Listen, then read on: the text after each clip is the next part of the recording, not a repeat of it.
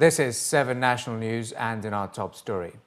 With nearly 260,000 Gazan civilians in more than 90 UN shelters, His Highness Sheikh Mohammed bin Rashid Al Maktoum, the UAE Vice President, Prime Minister and ruler of Dubai, has ordered the resumption of flights to help supply UNWRA, the World Food Programme, World Health Organization and other aid agencies that are struggling to help the victims of the Israeli assault on Gaza.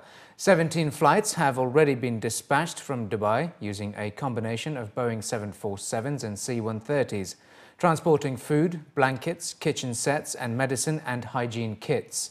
As Dubai's international humanitarian city restocks its supplies, a Boeing 747 from Dubai has been sent to Brindisi in Italy, which is the site of the United Nations' second-largest humanitarian depot after Dubai, to collect 30,000 blankets and deliver them to Amman in Jordan for shipment by truck to Gaza.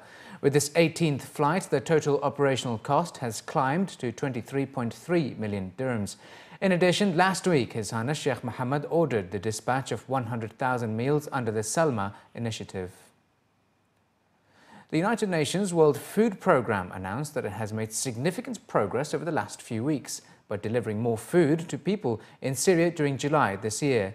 According to the WFP, food assistance reached a total of 3.7 million people in Syria and is an increase in the number of people reached in June, which was around 3.4 million due to improved access through cross-line and cross-border food deliveries.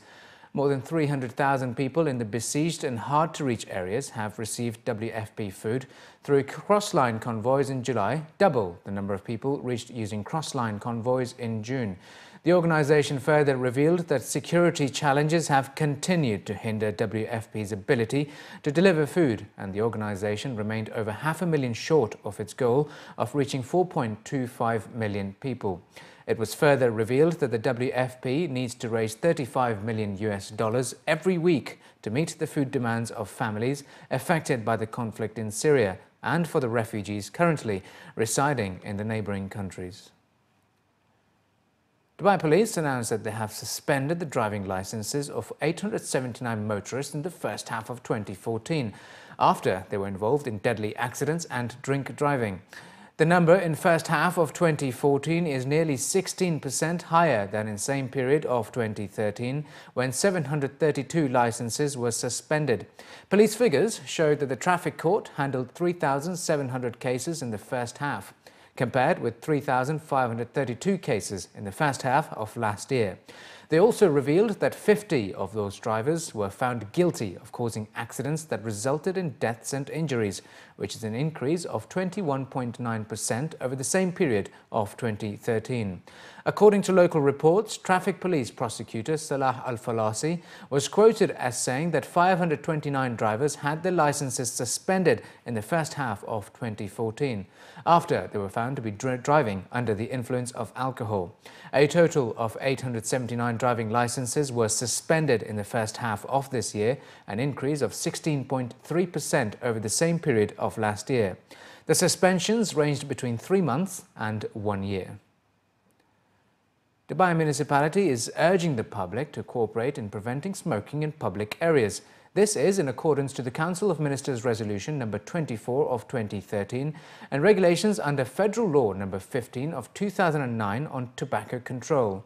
The campaign aims to further combat smoking in the Emirate, to build a healthy and safe community with a clean environment free of tobacco toxins.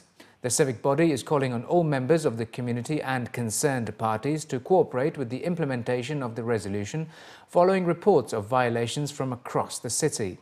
Dubai municipality reiterated its full support and cooperation with all parties to implement the provisions of the resolution. The law prohibits smoking in public areas such as malls and shops, as well as inside vehicles with children aged below 12. The sale of cigarettes to those under the age of 18 near schools, residential areas and mosques is also prohibited. Those found flouting the law will face heavy fines. The capital's beaches have increasingly become a popular attraction among many residents, as Abu Dhabi municipality has revealed that over 2 million people used the beaches during H1 this year. According to the municipality, the Abu Dhabi Corniche, Al Bateen and Ladies Beaches attracted about 2 million visitors during the first half of this year.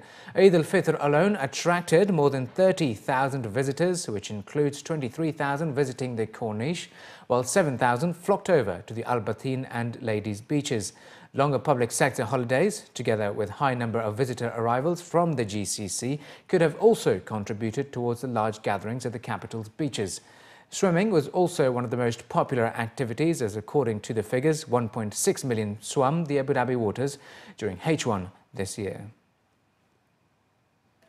And finally, looking to other news.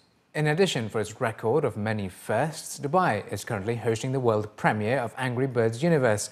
Based on the popular game that took the world by storm, organisers say that it is a unique interactive zone at Modesh World. With the theme, the art and science behind a global phenomenon, Angry Birds Universe is the main Dubai Summer Surprises event. President and CEO of Imagine Exhibitions Incorporated, Tom Zala, says their concept of combining fun and education is spread across 30 hands-on activities available at the zone. There are different dedicated zones that offer a host of activities, from the cave studio, where children may experience what it's like to design artwork, from animation and music for the Angry Birds games and cartoons, to the slingshots and crown mountains, where children and adults become the actual bird. Zala says they are confident they will capture everyone's imagination, as well as get parents and adults engaged. The collaboration between Rovio and Imagine Exhibitions has chosen Dubai to be its international launchpad.